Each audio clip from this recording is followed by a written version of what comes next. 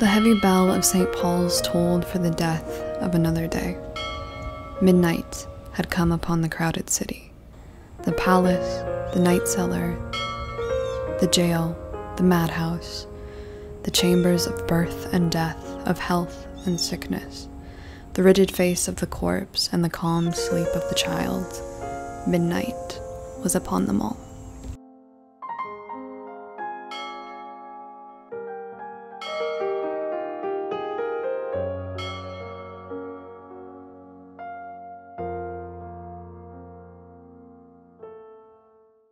Alright, hello everyone, welcome to your new school. I'm so glad you could transfer here. It's great to have you. Yeah, anyway, welcome back to my channel. I don't know what this video is going to be called yet. It's all about Oliver Twist by Charles Dickens. This isn't a book review by any means. It's not anything like that. It's if I had to kind of sit down and talk to a group of people about this book and what I was looking for, and taking notes about going through this whole reading process, what I would want to talk about, what I'm interested in, and what I thought was really amazing about this book, and essentially like if I had to give a lecture, the topics that I would want to talk about. So that's what this video is kind of going to be about. I'm going to split it into sections of what I'm super interested into talking about because I have a lot of notes. I think I'm going to split this up into about 3 different big subject areas that I was really intrigued and loved studying when I was reading Oliver Twist. I read this in June and I've really loved the experience of thinking about it much more than reading it. Oliver Twist was written in 1837. Dickens does so much. Just to give you a brief summary, if you are thinking of reading the book yourself, we follow Oliver. He's this young boy, he's an orphan, and he's working in a workhouse. That's something that right off the bat, I think talking about Oliver Twist, you want to talk about, because the poor laws in Victorian England brought about in the 1830s basically mandated that if you were poor, you could go to a workhouse wherein you would have to work for several hours a day and they would give you food and shelter if you basically sold your labor to survive. The government, I suppose, thought this was a very charitable idea, but in reality it led to extremely inhumane conditions. And of course these people are now just being used for these jobs to get done, for this labor to be accomplished. They are selling themselves, working themselves sick, they're getting fed almost nothing. The conditions are awful, and so in Oliver Twist you really see that because the book begins with him working at one of these places, and essentially he escapes. He makes his way to London, but he finds that life there is not much better because he quickly gets inducted into this den of thieves, and he battles with himself in this tormenting, anguishing conflict within himself, seeing if he can survive or if he has to turn to a life of crime just in order to eat and live life. Dickens did write this book a lot in response to these poor laws because he saw how awful they were, how they really were hindering more than helping.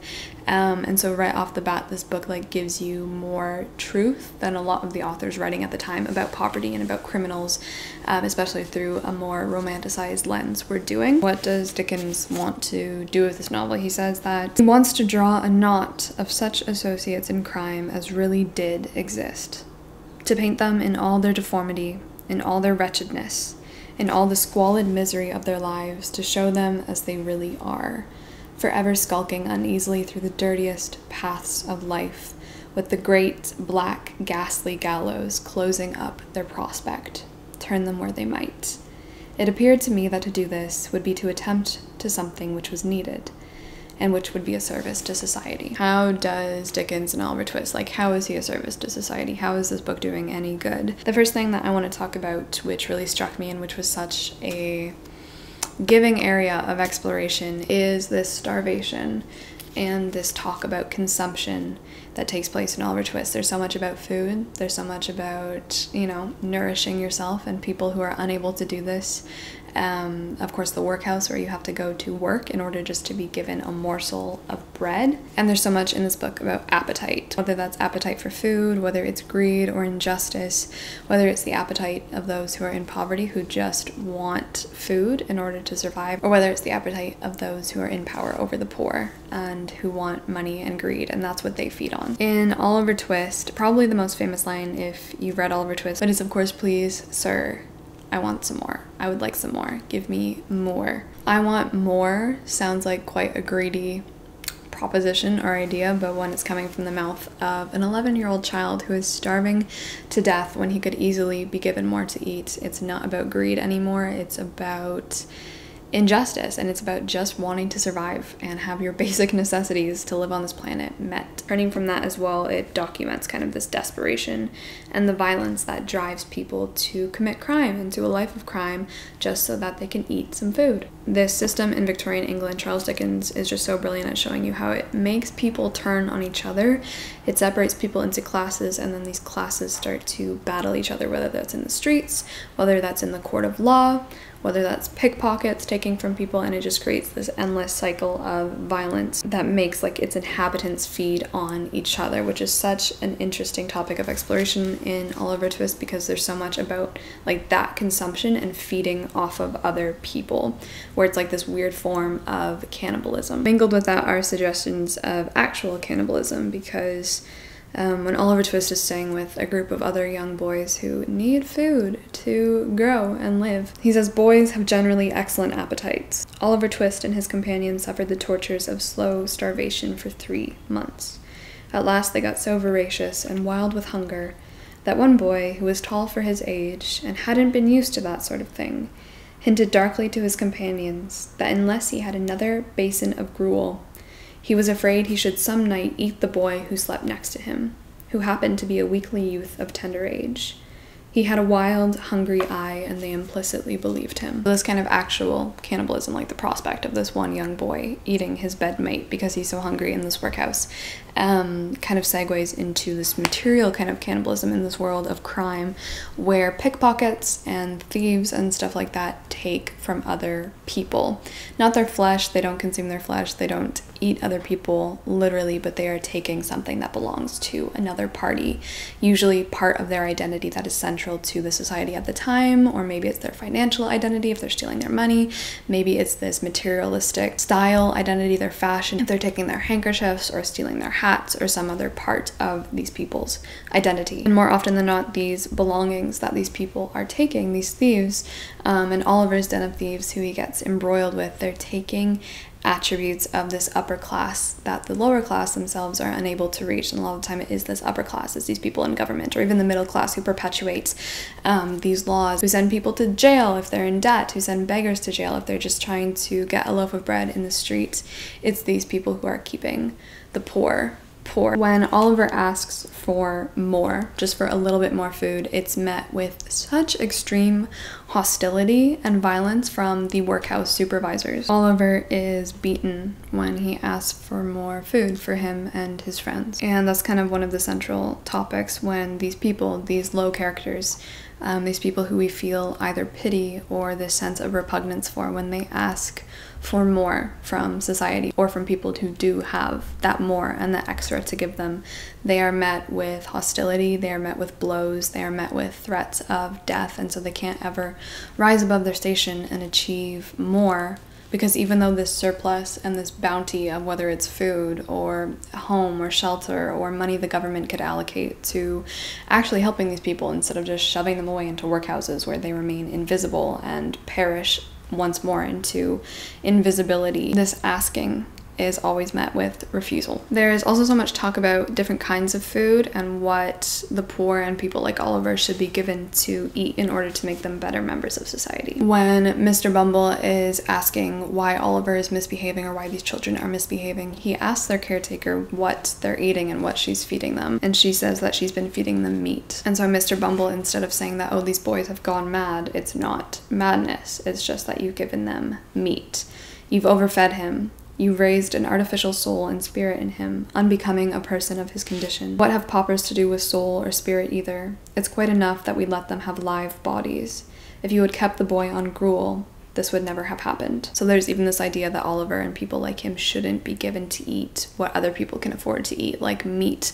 But in this case, Oliver hasn't even had some like delectable meal, some like high-class meal. He's been given the dirty odds and ends which nobody else would eat. And so they blame this transgression, this like being mad or acting out or something like that, on eating too much.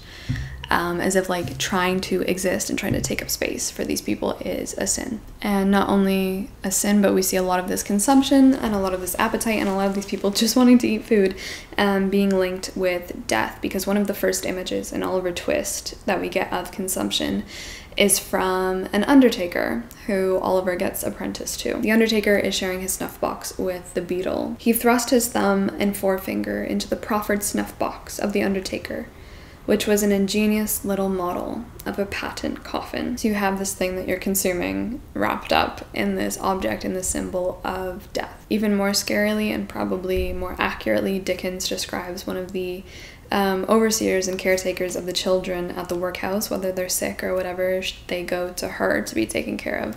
She is described and given the name the farmer of infants. Another thing kind of in this whole area of consumption and appetite is the way that what they eat kind of describes who they are, and also this leading towards and tending towards animalistic descriptions when Dickens describing different people and the poor and Oliver and other people like him working in the workhouse. There are so many scenes where they are depicted as animals and they're just reduced to these animalistic descriptions, which is also indicative of kind of this fodder that these people are being turned into. They're hidden away, they're kind of kept in cages, which are these workhouses where they provide labor and fuel for the society to keep on turning, whether that's washing people's clothes or doing any assortment and variety of work that the rich can either profit off of or ignore.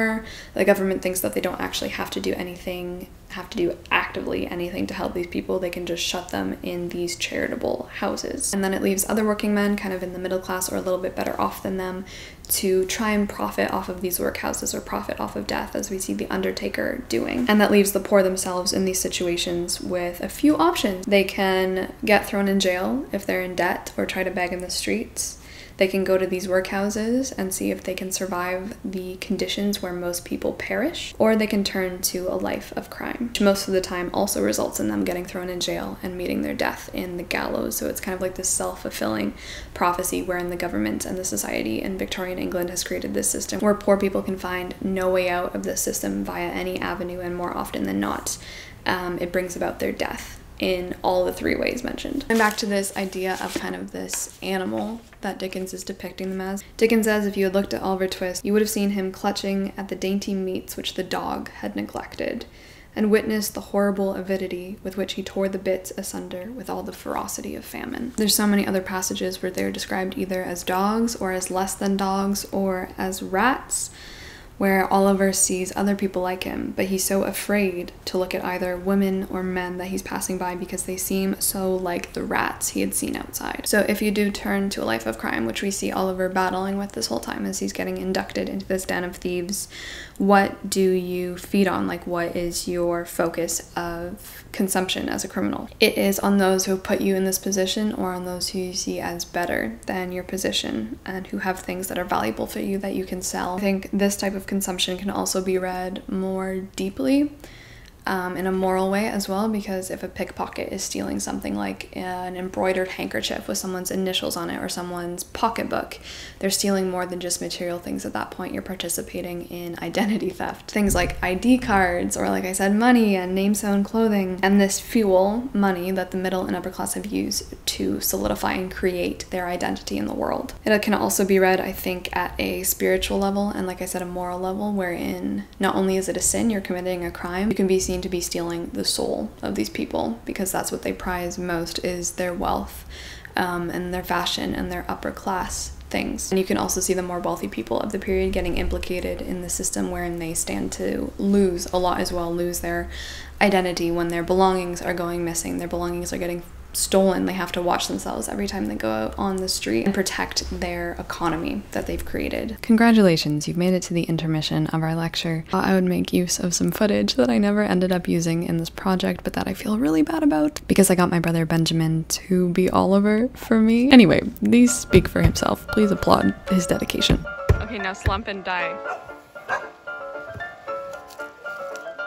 Go.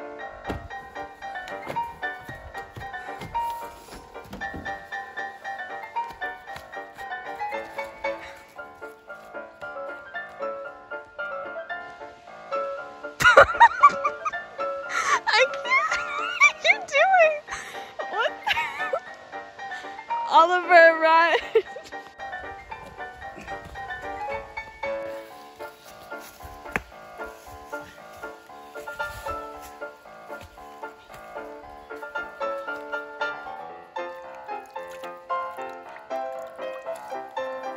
Furtively. What? Furtively? English? Like you're trying to hide something. What am I hiding? The fact that you're running away. You're on the verge of death.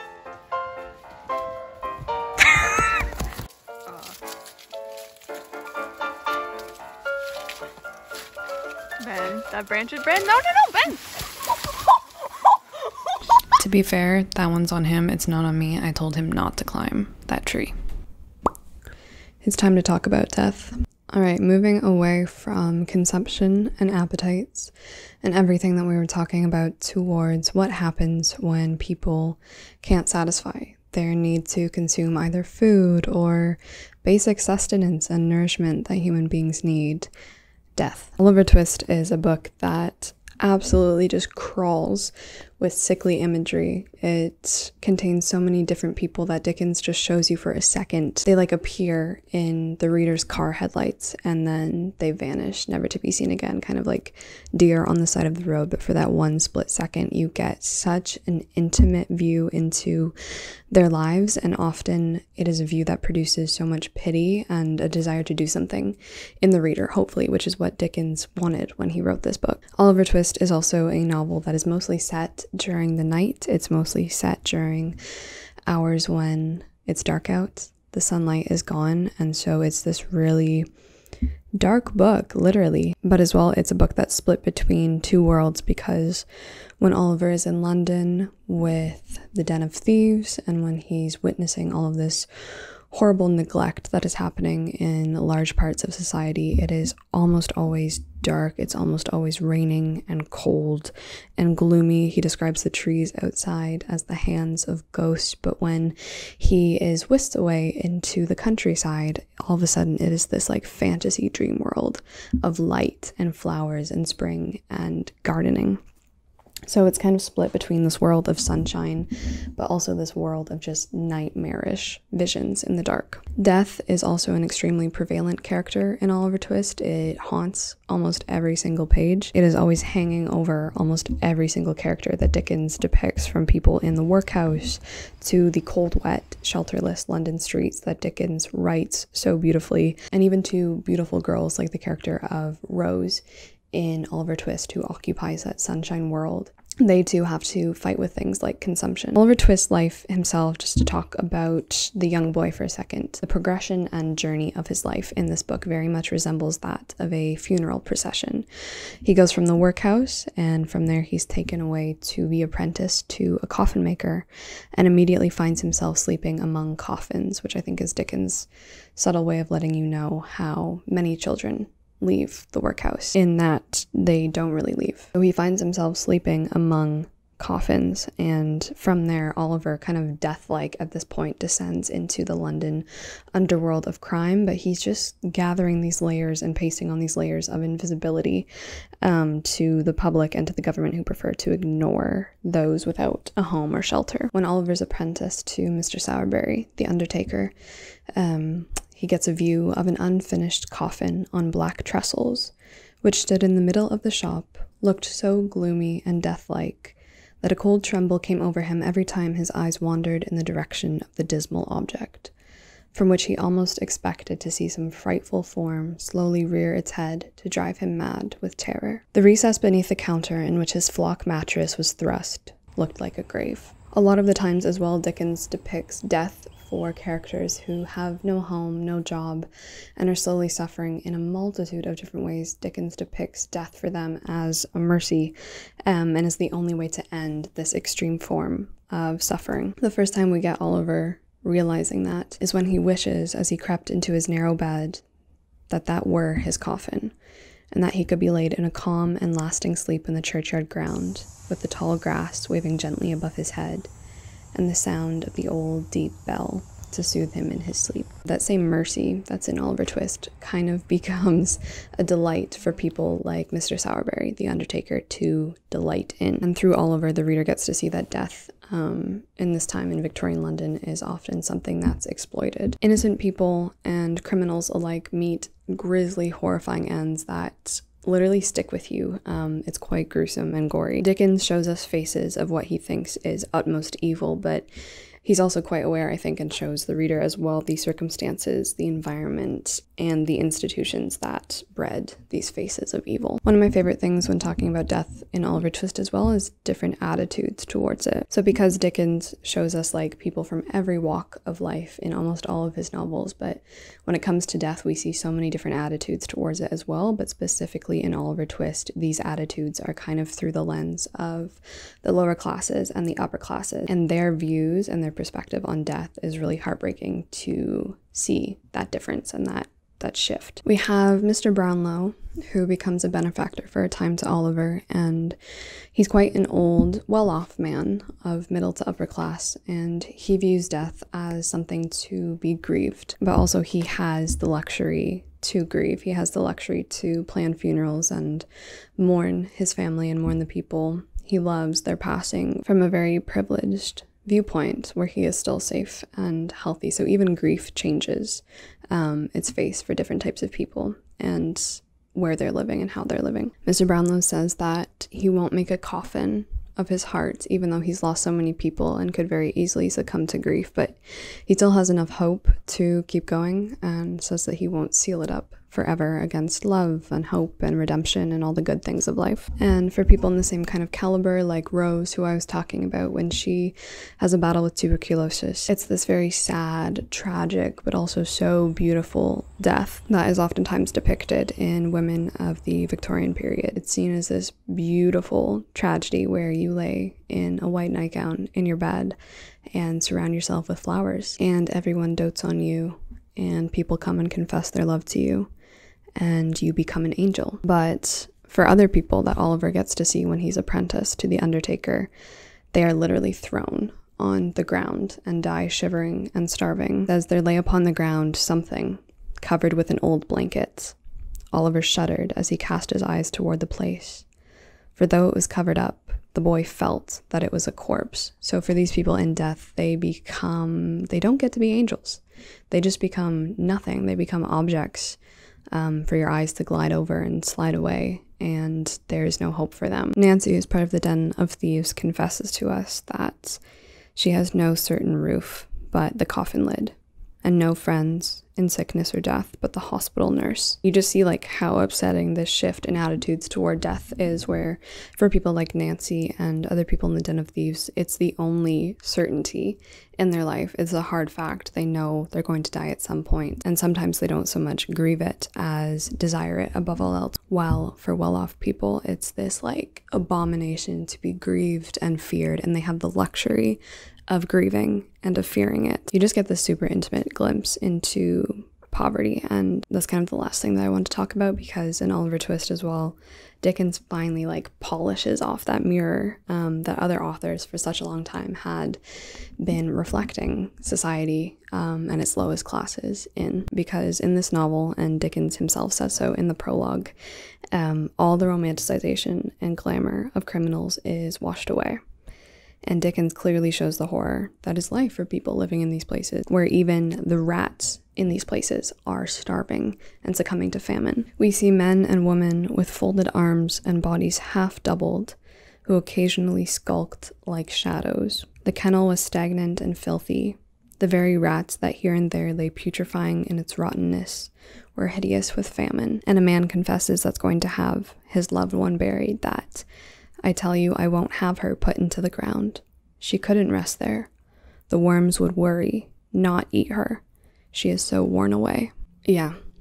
So scenes like that, and just that like truth that slaps you in the face. It's not hidden in Oliver Twist. It just like, it is there. Dickens writes it. It's this brave new author at the time, because Oliver Twist is Dickens' technically his first novel aside from the Pickwick Papers, which were a series of sketches. It's his attempt at change and recognition, and this novel actually did a lot when it was published in society. Because Oliver Twist is a story about a young orphan, what I want to focus in on, and what Dickens does as well in Oliver Twist, is focus in on the effects that this kind of life, that poverty, this starvation, and essentially this invisibleness that people have put onto these people of lower classes, what this does to its children.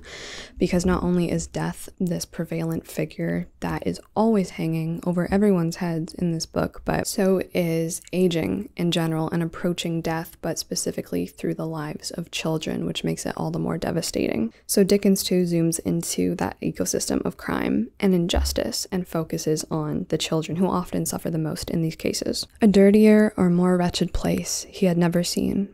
The street was very narrow and muddy, and the air was impregnated with filthy odors.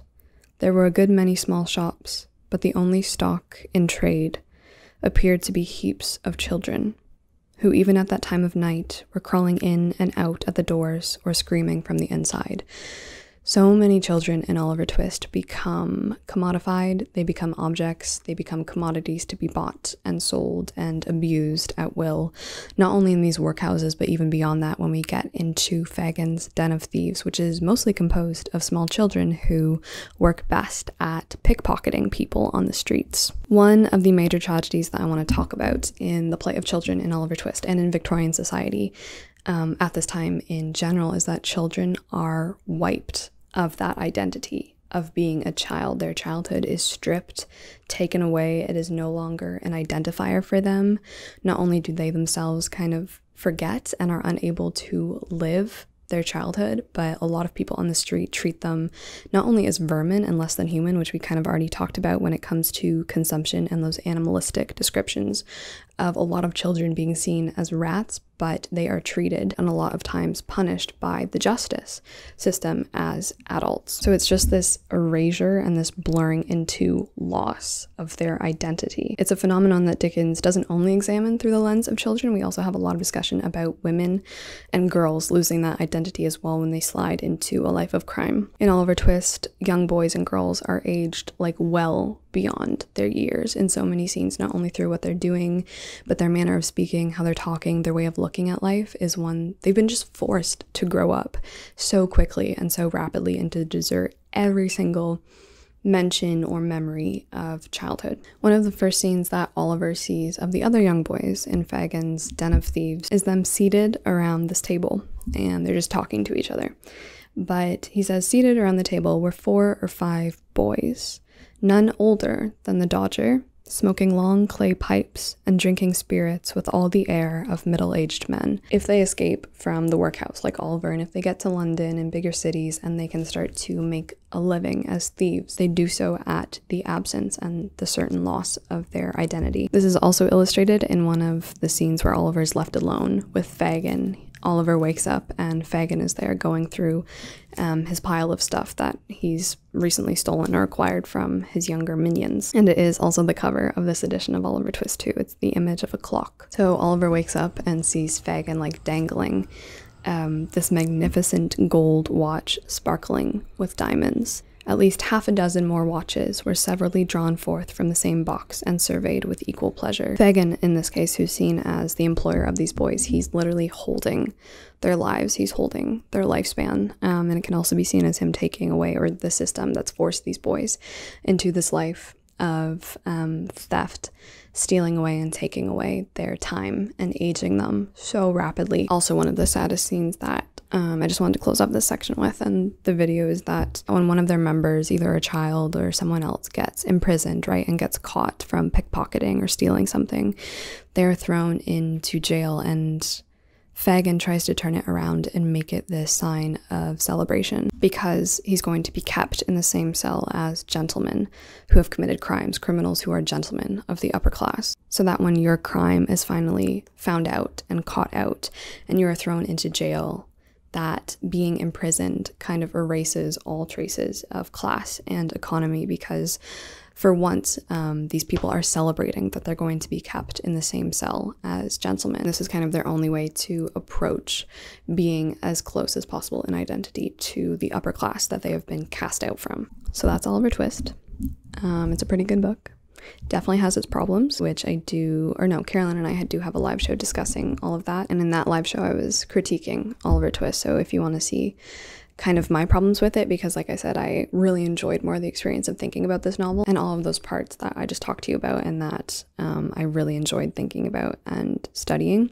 If you want to see the critiques, that is in that live show with Carolyn from Carolyn Mary Reads. I would highly recommend Dickens. I'd say if this is your first time reading Dickens, or if you want to get into Dickens, don't start with Oliver Twist, maybe start with something else. But I still think Oliver Twist, it is such an important book, and Dickens did such an important job at really slapping the Victorian public in the face at the time with all of these problems, most of which they worked to create. Yeah, I hope you enjoyed this lecture, talk, whatever this has been. I'd love to do more of these in the future, so if you have any recommendations, requests, books you want to see talked about, other things you want to see talked about, then, yell it in the comment section. So thank you so much for watching. I hope you enjoyed, and we will speak very soon, I'm sure. So until then, ciao.